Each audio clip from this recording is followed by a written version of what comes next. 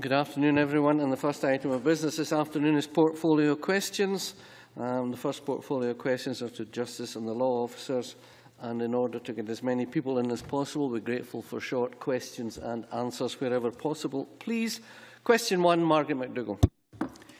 To ask the Scottish Government whether it will publish the business cases that were prepared in advance of the establishment of Police Scotland and the Scottish Fire and Rescue Service. Cabinet Secretary Michael Matheson. The outline business cases prepared for the reform of the Police and Fire Service were published in September 2011 and are available on the Scottish Government website. Thanks. Margaret McDougall. Thank you. I thank the Cabinet Secretary for that answer. Would it not have been better to have a fully fleshed out public business case published at the outset rather than just having an outline one, given the situation that we are now in with the Police Scotland? Cabinet Secretary.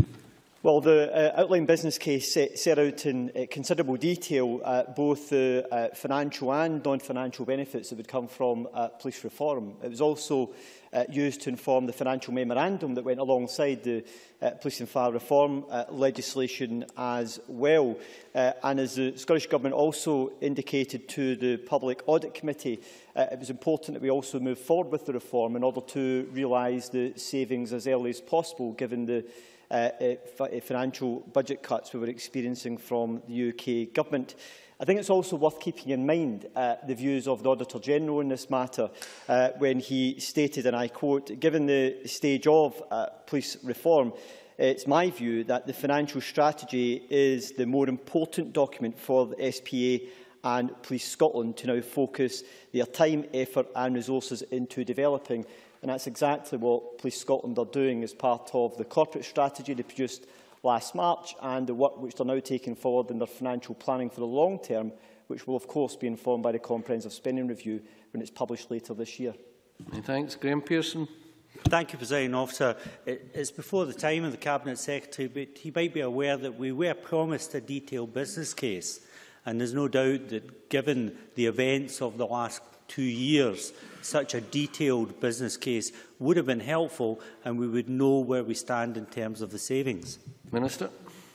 Cabinet Secretary Rana. Presiding Officer, my understanding is that in response to a request from the Public Audit Committee, which goes back to December 2013, the response from the Scottish Government was in reference to the work that Police Scotland were undertaking in relation to their corporate strategy, which includes their financial planning for long-term financial planning within Police Scotland. It was also the Government's view that to delay the reform of the Police and Fire Service in order to develop a full business case would have actually limited the time in which some of the financial savings could have been achieved, given the financial pressures which existed at that particular time. But as I mentioned, the Auditor-General has stated that the priority in moving forward at this stage in reform is the financial strategy, and that's the work which both the Police and Fire Service are undertaking work on now, which of course will be informed by the Comprehensive Spending Review when it's published later this year. Many thanks. Question 2, John Pentland. The Scottish Government when the Cabinet Secretary for Justice last met the Chief Constable and what they discussed? Cabinet Secretary. I regularly meet with the Chief Constable and other senior officers from Police Scotland to discuss matters relating to policing and public safety. I last met the Chief Constable on 9th of September. Many thanks. John Pentland. Can I thank the Cabinet Secretary for that response? Stephen House recently said in a newspaper article dated 28th of August that he could pull together an option that would completely balance the budget, but questioned if this would be politically acceptable for the Scottish Government and the SPA. Can the Cabinet Secretary tell us what the Chief Constable meant by that, and specifically what measures he is considering that might not be politically acceptable? Cabinet Secretary. Well, to be frank, you'd have to ask the Chief Constable because he hasn't shared that information with me. Excellent. Margaret Mitchell. Deputy Presiding Officer, is the Cabinet Secretary concerned about the high level of assaults on police officers as reported by the Scottish Police Federation, together with its comments that many of these prosecution charges appear to be downgraded or dropped? And can he confirm he has or intends to discuss this with the Chief Constable and the Lord Advocate?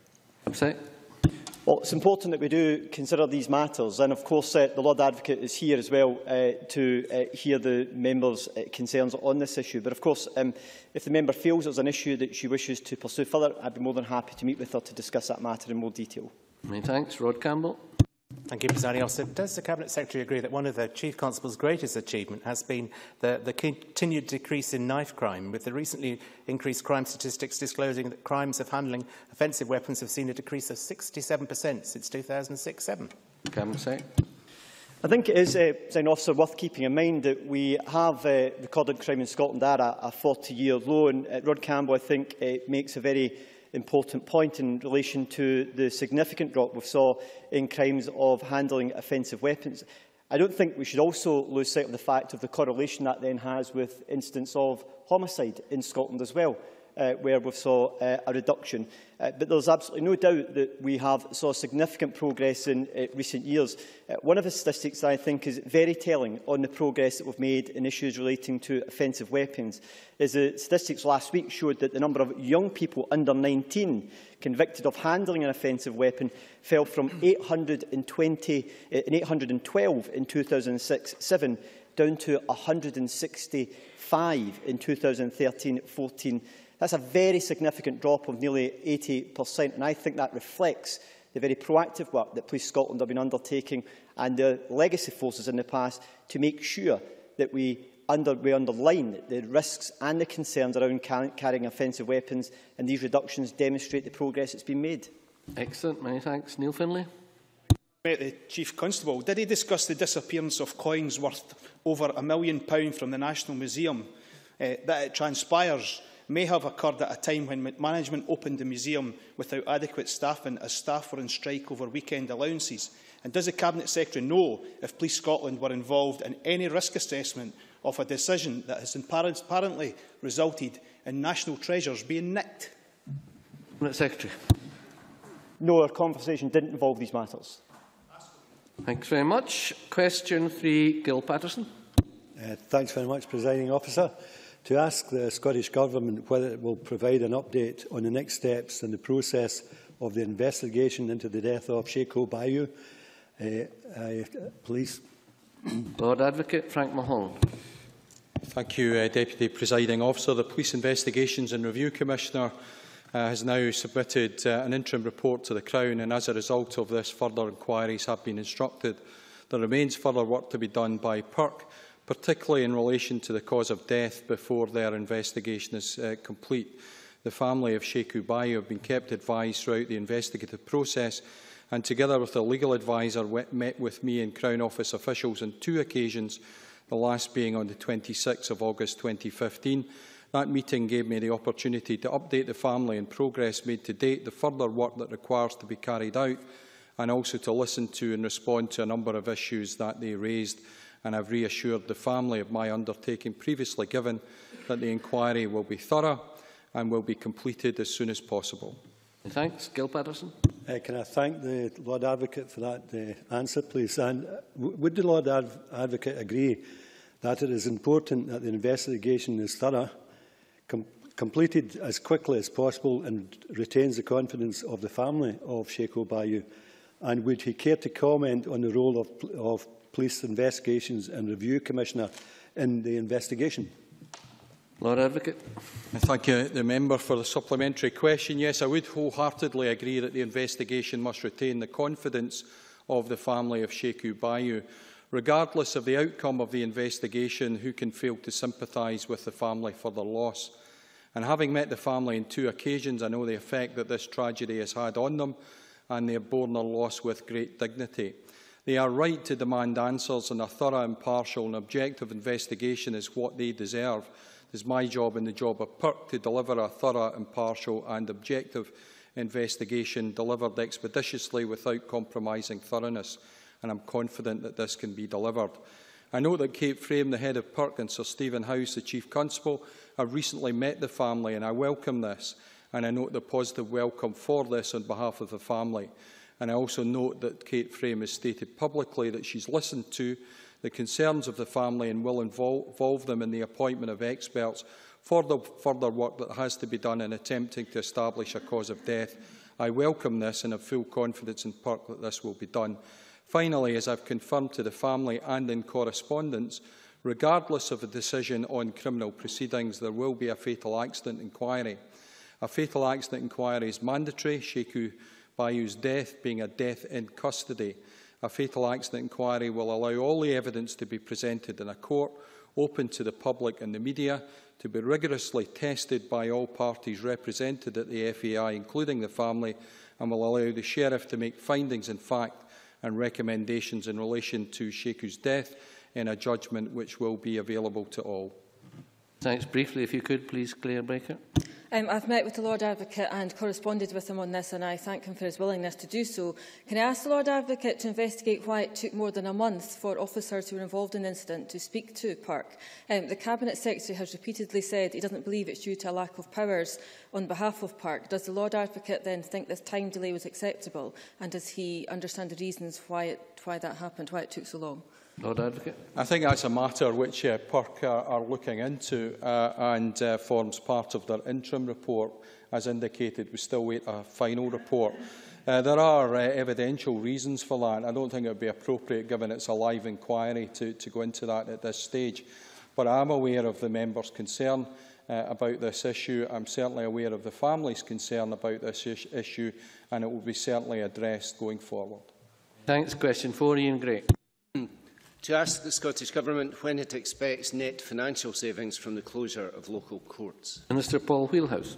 The final phase of court closures was completed in January 2015, and by the end of 2014-15, the closures had already delivered net annual recurring cash savings to the Scottish Courts and Tribunal Service of over £600,000 and time-releasing savings of over £100,000. This also resulted in a reduction in outstanding backlog maintenance by over £2.8 million, and Scottish Courts and Tribunal Service are on track to deliver the estimated savings given during the public consultation process. These savings are being reinvested by SCTS, allowing targeted investment in a smaller estate to improve both facilities and technology. And the SCTS focus is on building a stronger court service which improves access to justice, reduces delays and costs, and maximises the use of technology to improve services. Thanks. Iain Gray.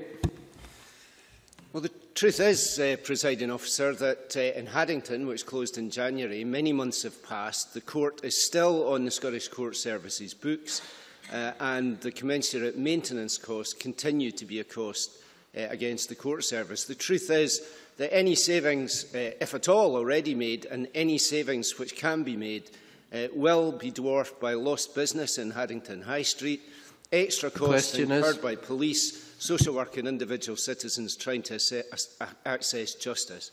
The Justice Secretary has made something of a reputation by reversing the dafter decisions of his predecessor. Will the Minister not ask his colleague to reverse this one too? Minister. It's worth stressing that, as Mr Gray knows, these are operational matters of the Scottish Courts and Tribunal Service, but I do recognise the points that Mr Gray has made. I heard them myself in the course of the debate around the future of Haddington Sheriff Court. But what I would say to Mr Gray, clearly we're still working, Scottish Courts and Tribunal Service are working with the local authority on legal issues in relation to the buildings itself. I hear the point he makes about savings in terms of maintenance, but clearly this is a long-term decision for the future shape of the delivery of court services in Scotland, and clearly the intent is to dispose of the premises and to move on. Reassure the member that also that the court business that is transferred from Haddington is, based on the evidence I've seen, being dealt with efficiently in the Edinburgh Sheriff Court. Many thanks. Gordon MacDonald. Thank you very much, Presiding Officer. Can the Minister outline any measures that have been introduced by the Scottish Government to help deal with any additional pressures that may have been put on the remaining courts? Minister. That is a very fair point that Gordon MacDonald raises, Presiding Officer. The cases that have been dealt with in relation to domestic abuse and areas around sexual crimes have led to an increase in activity in Edinburgh Sheriff Court and other Sheriff Courts, and the Crown Office, Procurator Fiscal Service and Scottish Court and Tribunal Service have been given additional resource of £1.47 million to provide sufficient cover to ensure that the human resources are there. It's worth stressing that this would have been necessary even without the court closures. So it's not as a consequence of court closures, but as a result of the efforts being made by Police Scotland and the Crown to try and encourage women and others to come forward to report cases of domestic abuse and to ensure those cases can be dealt with in our courts. So I reassure the member that resources, when they are required, are being provided. Many thanks. Question 5, Alison McInnes. Thank you. To ask the Scottish Government what its position is on Police Scotland's restructuring and centralisation of the firearms licensing function. Cabinet Secretary. The Scottish Police Authority approved Police Scotland's proposal for the restructuring of their firearms licensing section at their meeting on the 27th of August. Such decisions are rightly for the police and the authority. However, Scottish ministers have received an assurance that public safety remains a fundamental part of their considerations. Thanks, Alison McInnes. Cabinet Secretary for that response. Until now, dedicated firearms inquiry officers carried out in-depth inquiries into licence applications, their key role being to identify applicants who may pose a risk to public safety or indeed to themselves. The new centralised model involves the substantial loss of civilian expertise and the transfer of functions to police officers who are to do this on a part-time and ad hoc basis as part of their other duties. I would ask the Cabinet Secretary to address two areas of concern. Firstly, when there are spikes in police activity, major events or major incidents, will the firearms work be sidelined? And secondly, and perhaps more importantly, I understand that the training being offered to police constables taking over the role is at best minimal. Now, a few days in the classroom is no substitute for decades of experience. Is the Cabinet Secretary absolutely confident that the new arrangements and training provision will not compromise public safety? Secretary. Well, as I said to the member in my earlier response, is that we've sought assurances from Police Scotland that public safety remains a central focus of the way in which they're handling firearms certificate applications, and they've assured us that is the objective. One of the aims of moving to a much more streamlined and central approach to this is to make sure there's a consistency of approach in the way in which this is handled across the country, because there were different approaches in the 8 different legacy forces in dealing with these types of issues. I do understand that since the turn of this year there have been some 350 police officers who have gone through a specific training programme in order to train them in undertaking this work around firearm certificate applications and renewals, and additional administration staff are being provided to support this work as well. It's worth noting, though, that that training, I understand, is not just a one-off. It is part of an ongoing training programme that these officers will undertake in order to make sure that their skills are sufficient for the role which they are undertaking. So I think it is important to recognise this about getting a more consistent approach and a much more effective and flexible approach as well. But of course, the issue around spikes when there are other demands on police time, given that public safety continues to be a key part of how they're delivering the firearms certificate process, I would expect that to continue to be and maintained as a priority when it comes to dealing with these issues. Thanks very much. Question 6, Lewis MacDonald. Government how much additional resource it plans to spend on the Police Control Room and Service Centre in Aberdeen in the current financial year. Secretary. On the 3rd of September, I announced that the Scottish Government will immediately make available £1.4 million to Police Scotland to support implementation of the recommendations arising from the HMICS interim report on call handling. Is for Police Scotland, with the oversight of the Scottish Police Authority, to decide on how this money should be allocated to the various activities required to implement the HMICS recommendations.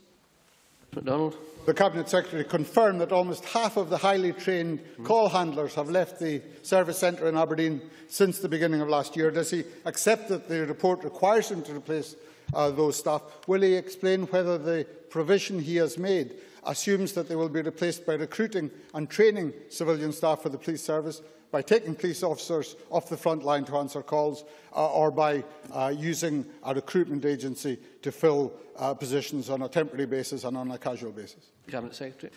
So Police Scotland are presently reviewing their plans for the handover to the call centres, including the changes that were proposed in Aberdeen, in order to evaluate how they can most effectively deal with the recommendations that have been made by HMICS.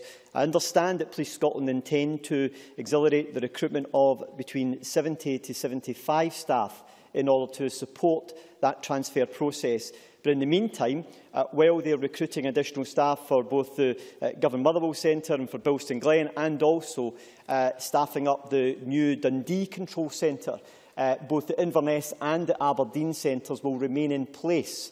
And it will only be after they have completed that transition planning, which has been considered by HMICS, that they will consider whether that actual final transfer date will be completed within the existing timeframes that have been set. However, as HMICS has also outlined, there needs to be a very thorough transition plan put in place, which will be considered both by the SPA and by HMICS before the final transition takes place, involving the staff at Dundee and the staff in Aberdeen. Many thanks, and that concludes portfolio questions to the Justice and Law Officers. I regret not being able to call more people. We now move to the next set of portfolio questions, which is Rural Affairs, Food and the Environment. And I call on question 1 to James Dornan. Mr Dornan. To ask the Scottish Government whether it will provide an update on discussions it has had regarding the reported decline in the bee population. The Secretary, Richard Lockhead, when you are ready. Mr Lockhead. We are working closely with the honeybee sector on a strategy which aims to achieve a sustainable and healthy population of managed honeybees. Indeed, in recent years we have seen an increase in managed stocks in Scotland. James Dornan. I thank the Cabinet Secretary for that answer. As well as Marco Giannissi, the owner of the Battlefield Rest, a local restaurant, installing beehives in their roofs, I was recently presented with a petition put together by 5-year-old Conrad House, a pupil at Merrilee School, who managed to get over 150 signatures from friends, family and neighbours for his petition, bringing attention to the importance of bees for the food chain. Will the Cabinet Secretary join with me in welcoming this recognition by my constituents of all ages of the role bees play, and would the Cabinet Secretary accept my invitation to come to my constituency to meet with Conrad and his family to discuss the petition further? Thanks, Cabinet Secretary. Thank you. I'm delighted to hear that restaurants in Battlefield are installing beehives on their roofs, as indeed has the Scottish Parliament, with the Deputy Presiding Officer sitting here. And I think there's a raising awareness across Scotland and indeed the world of the role our bees play in delivering food security, given I understand about a third of our food relies on pollinators. That's why I also congratulate young Conrad, Mr Dornan's constituent, who has carried out very good work highlighting the importance of our bee populations, and of course has been doing that in his local community and gathering support for saving bees in his area. I know that we tried to set up a meeting previously, but I was unavailable when Conrad handed in the petition that he put together. Of course, I'd be happy, indeed delighted, to meet him if the opportunity arises, and should I be visiting Mr Dornan's constituency in the near future, and I will ensure that is arranged. In the meantime, I'm sure we'll all congratulate Conrad and all other young people in Scotland who are taking such a close interest in bee health. Excellent. As before, brief questions and answers will be welcomed. Jean Baxter. Thank you. The University of Stirling and the University of Sussex conducted research into planting wildflowers rather than grass on roundabouts and verges. This resulted in a spectacular increase in bumblebees and hoverflies. So I'm asking what the Scottish Government might do to support further initiatives like this to help increase and sustain our bee population. Thank you. I think the initiative highlighted by the member illustrates the increasing work taking place across Scotland by a number of organisations and academic institutions to promote bee health, and that's why the Government is supporting a bee health strategy. If there is more we should be doing, I'd be delighted to hear about such projects that perhaps require support moving forward, but there is a number of support mechanisms in place already. Excellent. Question 2, Kenny Gibson. Thank you, Presiding Officer. To ask the Scottish Government what input its Agriculture, Food and Rural Communities Directorate has into the work of Community Broadband Scotland. Cabinet Secretary. Both the Agriculture, Food and Rural Communities Directorate and the Digital Directorate helped shape the design of the broadband scheme, which has been delivered by Community Broadband Scotland under the Scottish Rural Development Programme from 2014 to 2020. The broadband scheme was launched by the First Minister in Oban on the 24th of August.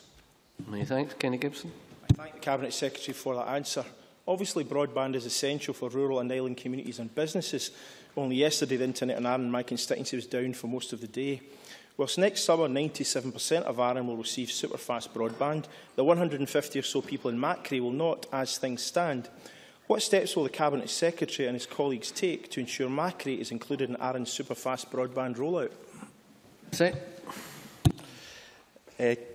Kenny Gibson, quite rightly highlights the importance of broadband, rural communities and rural development, and it's great news that so many people in Arran are benefiting from the latest investment. Of course, the purpose of Community Broadband Scotland and the broadband scheme, which is a separate scheme worth £9 million through the Rural Development Programme, is to reach out to those communities who may not benefit from the wider programme in the more harder-to-reach areas, and that is a significant investment. The broadband scheme refers to bringing various communities together to find their own solution and to support that, and Broadband Scotland is for individual community schemes. So I do hope that Mr Gibson's constituents are able to take advantage of these two significant funds so that all people on our island communities are able to connect to fast broadband. Margaret McDougall. Does the Scottish Government intend to carry out an assessment of the number of online applicants for the single farm payment forced to use library and college broadband facilities due to slow broadband speeds or total lack of access to broadband? And can the Cabinet Secretary give reassurance that the Scottish Government will give appropriate support in the future to those who are affected? In terms of farmers and crofters applying for their online applications for the farm payments, extra additional support was made available at local regional offices for those who could not have adequate broadband for their homes. And whilst I am willing to send the statistics of those that applied online for the new system to the member, if I recall correctly, the figure of overall applications online was at least the same, if not higher, than the old system, despite all the doom and gloom expressed by many people. So it's certainly the way forward, and we're giving adequate support, I believe, to ensuring that people are able to access broadband to apply online for the farm payments. Excellent. Thomas Scott. The Minister's answer in terms of the online applications that are increasingly be asked of by crofters and farmers, what is he going to do with Community Broadband Scotland to reach the areas that Kenny Gibson was mentioning, given that there are still many, many parts of the Highlands Lands where no such broadband is available at all? Cabinet Secretary. Well, as Tavish Scott will be aware, for many, many years there was enormous frustration in Scotland's rural communities over the lack of progress over broadband. Therefore, the substantial investment that's been made available over the last couple of years, which is making a huge difference to mainland and island communities, is very much welcome. And that is why we also set up the specific funds, Community Broadband Scotland, to target those harder-to-reach areas that would not benefit directly from the main investment. So that's why we're working hard with the new broadband scheme, which is worth £9 million, as well as the existing community broadband scheme, to allow bespoke solutions to be found in our rural and island communities.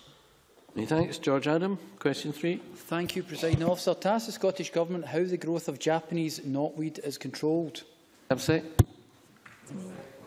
your pardon, Minister Aileen MacLeod.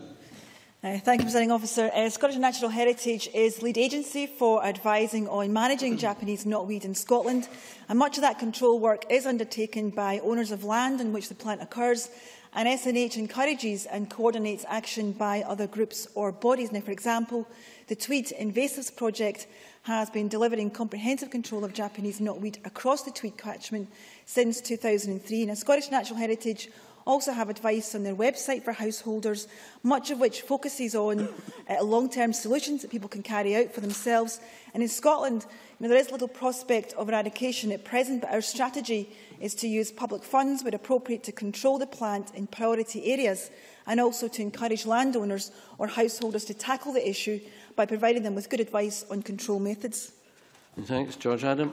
I thank the Minister for her answer. It may surprise the Minister that many of my constituents have Japanese knotweed growing in land around their own properties. Unchecked, its potential to cause serious damage. Should it not be the case that the owner of the land of the Japanese knotweed, because in many cases the situation is that the minute Japanese knotweed appears, Minister, no one seems to own the land, is growing. Should it not be the case that where the Japanese knotweed is growing, and they deal with the weed before it causes serious damage to private property? Minister.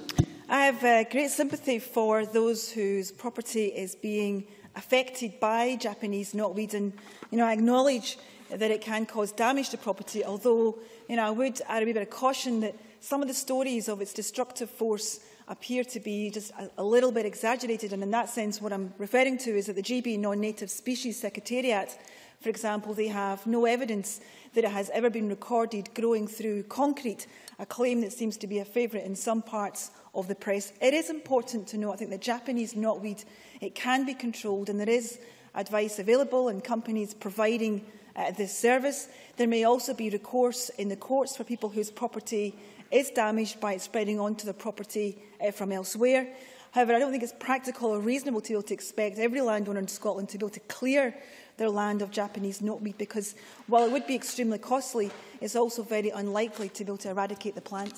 Many thanks. Briefly, Jackie Bailey, please. The Minister may well be aware that mortgage lenders have refused to lend on the basis of Japanese knotweeds in the vicinity of certain households. Local authorities currently have no powers of enforcement, leaving it for the landowner to do. Does the Minister think that that should change and we should give local authorities power to enforce eradication? Minister.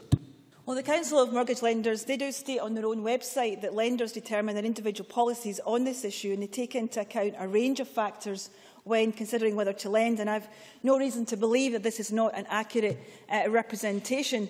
I also understand that some contractors can offer guarantees that some lenders will accept, but ultimately lenders do determine their own policies, and entering into a dialogue with them about what assurances they will accept is the way to find solution. But I do think that, to make sure that we are taking a sensible approach to the entire issue, I have asked the Scottish Biodiversity Committee to prioritise species that we need to take action on, and specifically Japanese knotweed is being assessed along with other plants that you might also have some concerns about, like giant hogweed and also Himalayan balsam. But I can't emphasise enough that I think that we need to be a lot more organised and strategic in dealing with these problems. I think we simply can't afford to carry out control where that effort will be wasted, and I'm confident that this prioritisation will help us to do just that.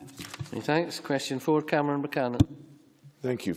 To ask the Scottish Government how it plans to address the reported concerns at NFU Scotland regarding the effect of low prices on the farming industry. Cabinet Secretary. We are supporting a number of initiatives to mitigate the pressures currently faced by our farmers and crofters, and I have written to farming ministers elsewhere in the UK to stress the need for urgent steps to safeguard the industry.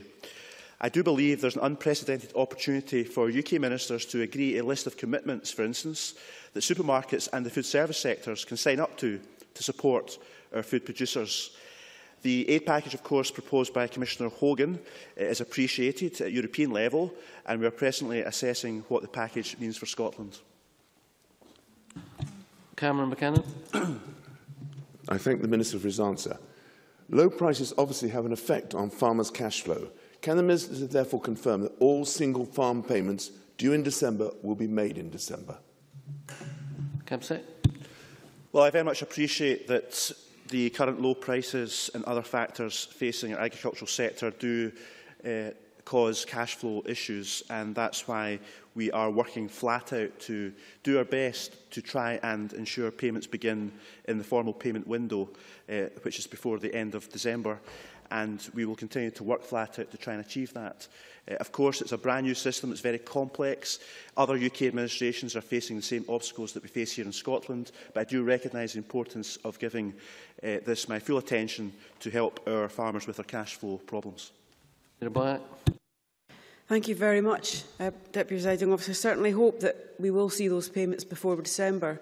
But in the meantime, in relation to the dairy crisis, what work has the Cabinet Secretary been doing to accelerate implementation of the Dairy Action Plan, in particular in relation to work to support dairy farmers have new dairy products so that they can have fresh milk used and gain good money for it? A lot of our dairy farmers are now facing financial difficulties through lack of action, and I wrote to the Minister about this last month. I've yet to receive a response.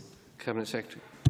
And I would use this opportunity to say to members and, of course, the people of Scotland, the consumers, that we should get behind Scottish produce and help our farmers and food producers in their hour of need. And not only that, our Food service companies and our retailers should do a lot more to show loyalty to our home producers and get behind them, as I said, in their hour of need. In terms of specific help for the dairy sector, clearly there's a number of different levels at which we're attempting to help our dairy farmers. Firstly, there's the Dairy Action Plan, which Sarah Boyack mentioned. We've already offered support to the Campbellton Creamery and First Milk to help provide it with a viable future. We are also working, as I said, with our retailers to try and increase sourcing of Scottish dairy produce.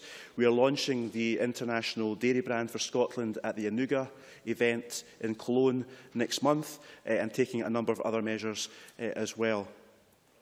However, I do urge other UK ministers, and particularly Liz Truss, the Secretary of State for DEFRA, to inject a lot more urgency into this situation. If we can persuade jointly the food service companies in the UK and retailers to source a lot more home produce, that will help greatly in the short term the industry, and that is something we can do quickly, if only with a lot more political will from Liz Truss. Tavish Scott, briefly. Please. Thank you, Presiding Officer. The Minister mentioned low prices, and you'll be aware that the first store land prices in the far north, including in Shetland, have been around £5 a head below last year's averages. Would he undertake to use some of the £500 million package that he mentioned from Commissioner Hogan to assist those crofters and farmers, particularly where additional freight costs have been brought to bear because they've had to bring in more fodder as a result of the poor summer? Well, I wish the €500 million package from Commissioner Hogan was just for Scotland, but unfortunately that's not the situation, and it's very likely, to be frank, it will only make a modest contribution to helping us here in Scotland tackle the issues facing Scottish agriculture. Saying that, Tavish Scott makes two good points. Firstly, we have to discuss with the industry how to target any aid that does come to Scotland, and secondly, we have to recognise that the current problems face not only dairy farmers but the sheep sector as well, and the Scottish Government have been great pains to persuade Europe of that, as well as the UK Government. I also am making the point to the UK Government, given how Scotland got a very raw deal over the overall EU farming budget, and then how the UK Government kept the uplift that was given to the UK because of Scotland's low payments, it's absolutely vital we get a fair share of the aid that does come to the UK to help tackle this crisis. It would be a complete travesty if once again Scotland did not get its fair share and we were let down by the UK Government, who failed to recognise the importance of agriculture to Scotland and the case we have for a good share of that aid package. Many thanks. Question 5, Rob Gibson. Thank you, Presiding Officer. To ask the Scottish Government what discussions it has had with the Scotland's Rural College regarding plans to close the Inverness Veterinary Laboratory since the Rural Affairs, Climate Change and Environment Committee met on the 2nd of September this year. Cabinet Secretary. There has been contact at official level between Scotland's Rural College, the SRUC and the Scottish Government staff since the Rural Affairs, Climate Change and Environment Committee on the 2nd of September, and I congratulate the committee on taking evidence on this subject, of which Rob Gibson, of course, is chair. SRUC provided an update on their appearance at the committee and outlined their initial plans for veterinary surveillance. The Scottish Government now awaits a more detailed update from them on their proposals on the change to the network of veterinary disease surveillance centres and the future of their own private business. Gibson. I thank Cabinet Secretary for his answer. Does he agree that nothing should be done by the SRUC to undermine the services or the excellent skills offered by the staff at Drummond Hill Vet Lab Inverness?